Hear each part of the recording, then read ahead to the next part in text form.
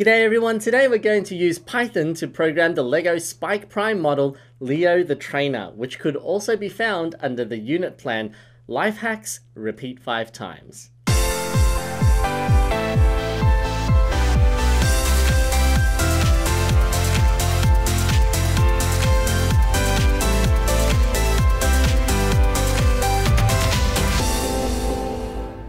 Python is one of the most widely used programming languages in the world, powering everything from machine learning and automation to robotics and software development.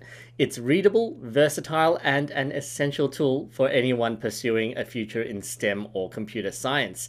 Now, transitioning from block-based coding to Python on the LEGO Spike Prime is a great way to build real-world skills. And in this tutorial, I'll walk you through the concepts step by step. Be sure to like the video and to subscribe to keep learning Python the smart way. Now let's have a look at Leo the Trainer. Now you can build this model by opening the Spike app. So here's the Spike Prime app. And then you click on build, and then you can build Leo the Trainer over here. Okay, or you can go into the units and then open up Life Hacks. And then you can build the same model and repeat 5 times in a more guided fashion. Now, if you click on this, you can watch the video with your students to build the model. And then we'll connect up our hub.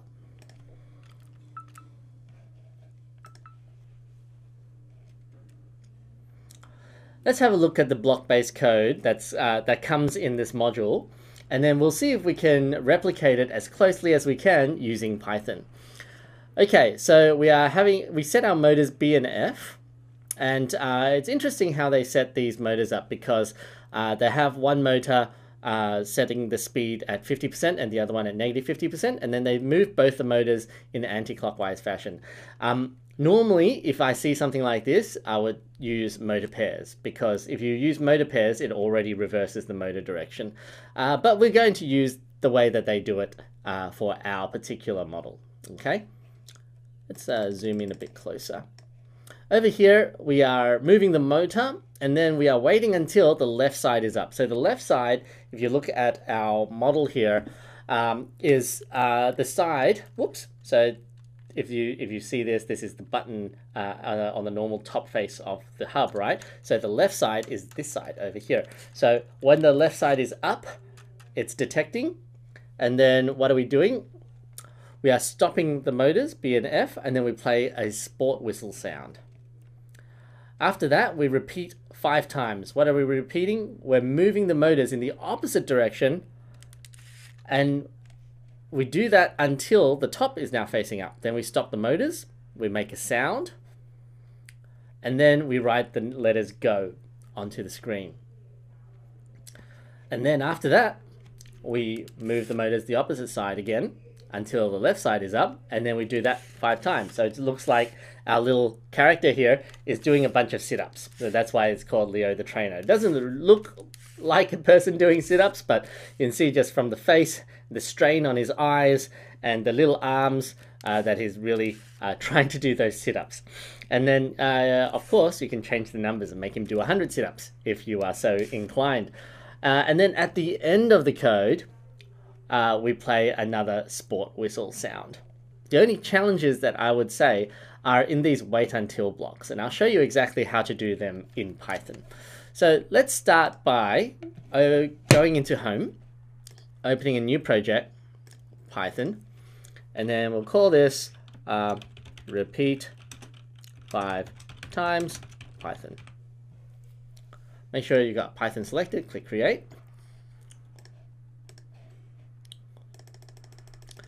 Just zoom in here so that everyone can see what we're doing.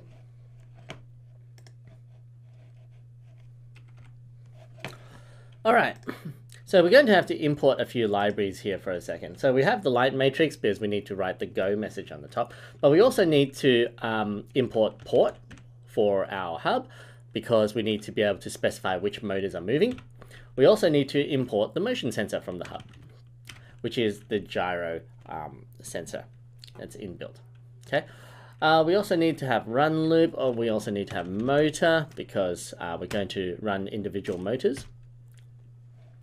And then we're also going to import the sound library for the app. So we go from app, import sound. Okay. Let's see if that is, yeah, I think that should be it for now. Okay, so then it says to write the code here, and then we have this await code to write the hi. We don't need that at the moment. We don't delete the code if we don't need to. We'll just comment it out for now, and we can always use it later when we need to write some stuff, right? Okay, so we'll start by moving our motors. Motor.run, port F, and we're moving at -500 degrees per second.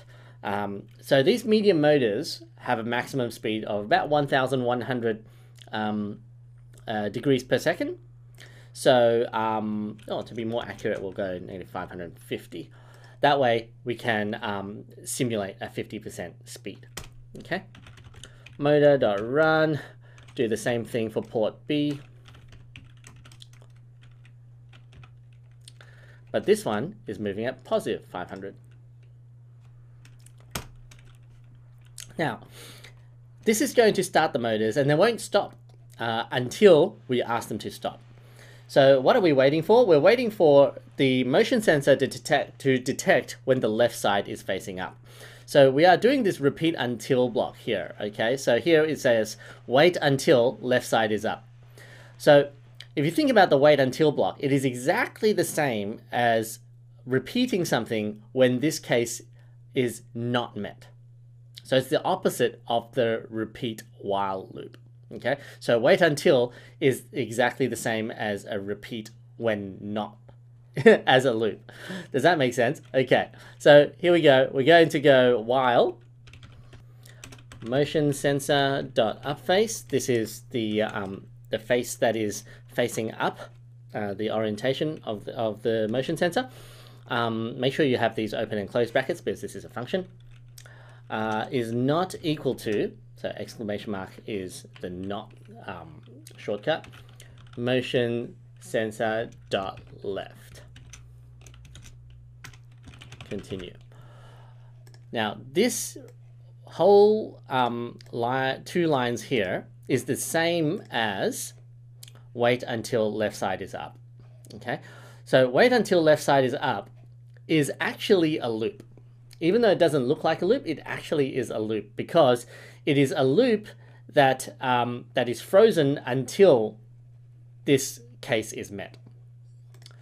And then here, when we are doing our code in Python, you can see how that works. We say while the motion sensor up face is not equal to the motion sensor left, then we are just continuing this loop. Just keep on looping until this is the case.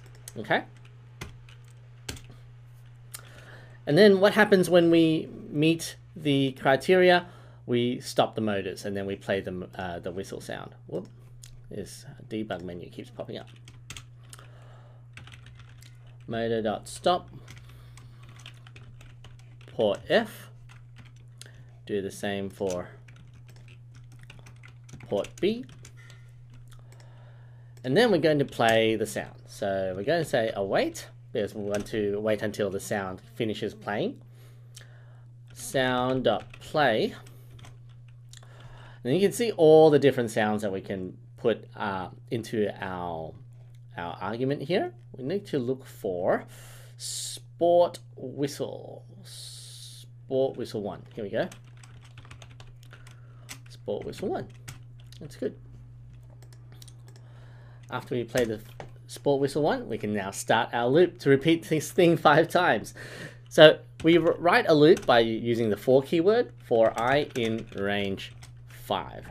How did I know to use for I in range to write a loop? And that's actually basic Python. So if you ever want to learn Python in a more structured way, then make sure you follow my videos. Here we go. We're going to repeat 5 times. Motor.run. Well, actually, it's exactly the same as this, except we're rotating the opposite direction. So we're going to rotate this one positive 500, negative 5. Ooh, 550. I didn't change that for the second one, didn't I? There we go. Fixed it now. And then we do the same thing. We're going to wait until the motion sensor is facing the top. So here, top. And then what do we do? After the top is faced up, we are going to stop the motors, make the male jump sound, right, go. Okay, and then rotate the other way. Okay, so here, we're going to stop the motors.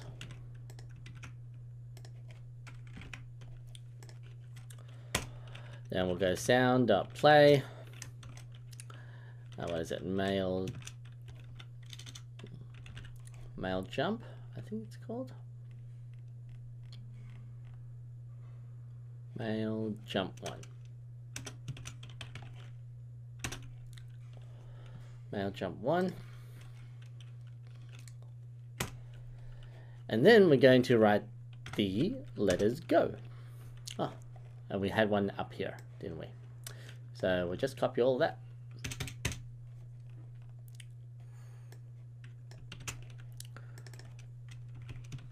Go. Wait, like matrix go. And then we spin the opposite direction again. And then wait until it falls back down. So here, going to spin negative 550 and positive 550.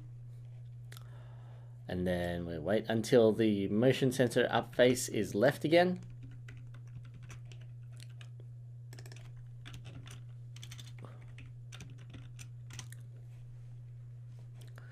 And then we stop the motors.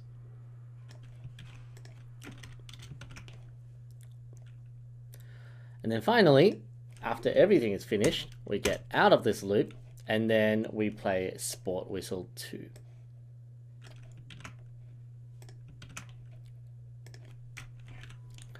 So let's review our code. First, we are rotating our motors in opposite directions until the left side of our hub is facing up. Then we stop our motors and then we play the Sport Whistle.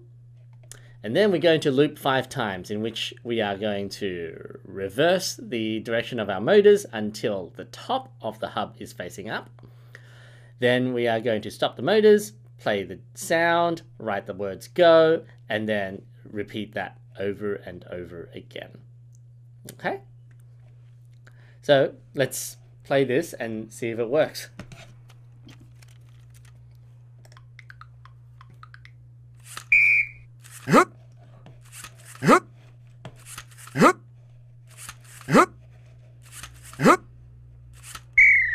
That's cool. So this character is now working exactly the same, in the exact same way as the block-based code, including all the sound and everything. I remember in a previous video I didn't get the sound working, but thanks to your comments in the comment section, you were able to guide me to get the sound working. So thank you very much for that.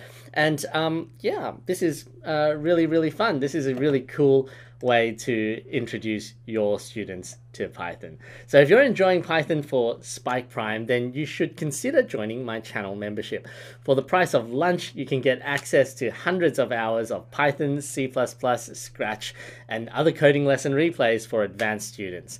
By becoming a member, you also directly contribute to my channel so that I can keep making more coding videos and content. Become a member today by hitting the join button below. And that's it from me. I'll see you again next time. Bye bye.